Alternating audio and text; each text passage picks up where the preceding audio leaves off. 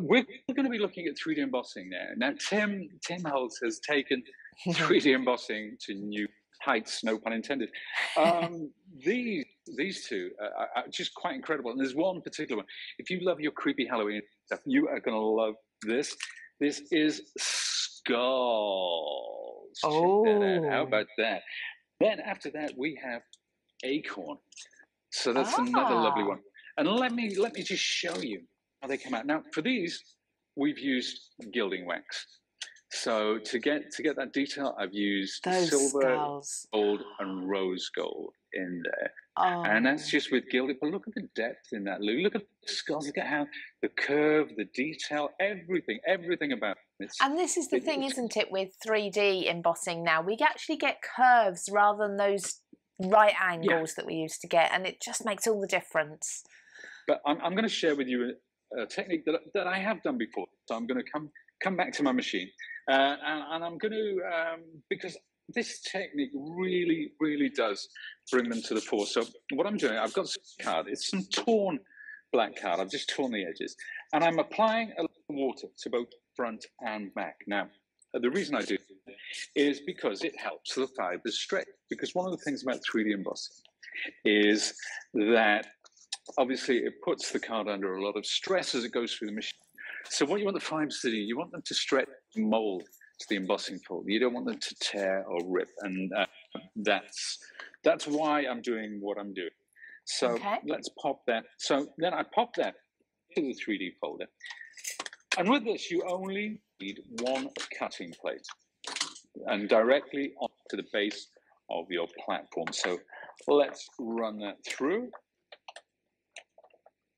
There we have it now.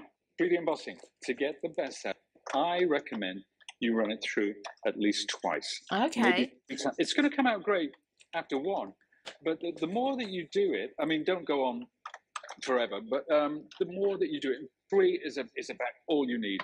The more you do it, the deeper the emboss, more detail that comes out. I suppose it's a little bit, I don't know whether you've ever done it, Pete, but I used to do parchment craft, and you used to have to go over the design, let it just rest for a second, and then go over it again. And it stretched the fibres of the paper gently and gave a deeper emboss or deeper impression on it. That makes perfect sense, actually.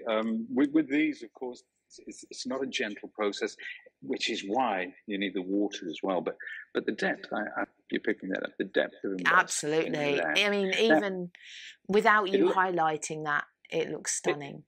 It looks great. I mean, it looks great just in the black. But when you start adding the colours, that's when it really comes to life. So let me bring my craft map back in.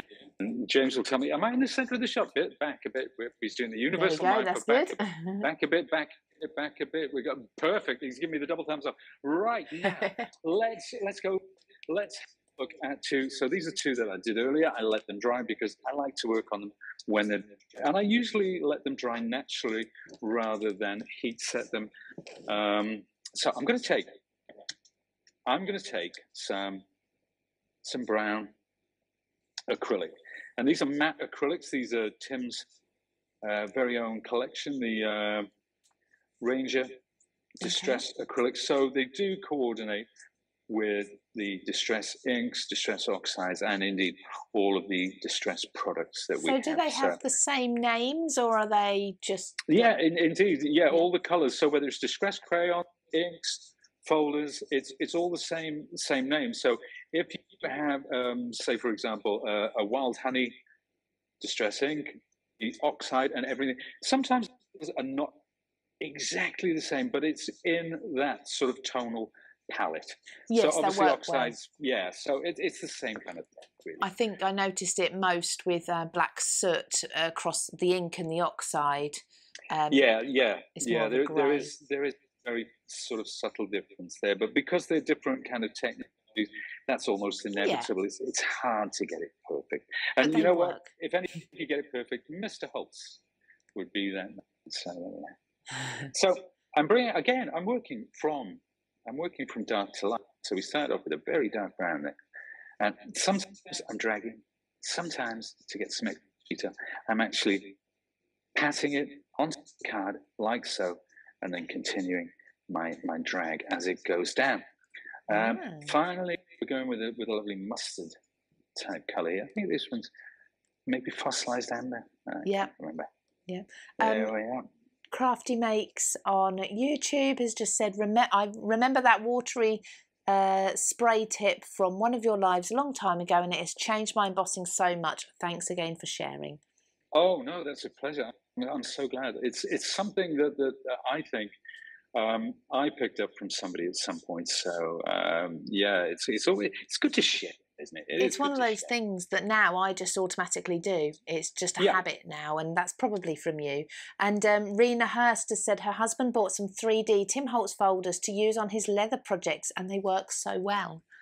Do you know what they do on leather?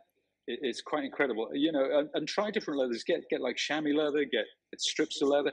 Anything you see, go into your local charity shop and see if there's any leather goods, any old leather jackets maybe that could be cut up. It's incredible. But again, if you soak the leather prior to works on sweat as well, of course. But if you soak it prior to embossing, it sets absolutely rock solid. It's a brilliant surface to work with. I can see everyone flocking to their local charity shops, thrift stores, car boot sales this weekend. I'm going to show off a bit here, because the leather that I use comes from the Rolex factory in Switzerland. No. Yeah, and well, do you know what I was doing years ago? I was doing some education, doing a workshop for our Swiss distributor, and there was a lady who asked me, she said, does it emboss onto leather? I said, I really don't know. She said, well, I've got a lot of leather. And it turned out that her husband worked in the Rolex factory, which made those lovely watches. And the offcuts from the straps and the things that lined the boxes, he used to bring bags and bags of it home. And she said, oh, I'll go home lunchtime. I just live up the road. And she brought me, I think I threw half my clothes out of my suitcase just to fit all this lovely leather. But I've still got a few scraps left, but I keep it for high days and holidays now. But there you go. Wow. So we just used two colours there. We've used a lovely deep blue grey, and we've used a lovely, that kind of sort of off-white on the top. That is just, I was just looking at my phone briefly, and I just looked up those skulls. It looks 3D. I know it is, but isn't it great? It's really, really cool. Hey, how about turning those into lovely bookmarks? Phenomenal. They could be a great background. Let's take a look at some other techniques as well. There's one with a kind of a patina where it's been rubbed away and some rust over the top. Then we've got that's quite similar to the one we saw before. But one way we did for a display that we did recently, I'll just put those down. We did some lovely little books. Look. So that one with a ribbon on the side. Perfect. There you go. So if you're having a Halloween party and you want a centerpiece, this is just I think it's a French dictionary. I think I bought in a charity shop. Yeah, again, charity shops have loads of books. I got lots for my wedding to decorate, and I'm still reading. Never throw those old books out. You can see these displays, so the backs are unfinished, but they're really, really cool. And when you see those three kind of stacked up like that, wow, it's pretty.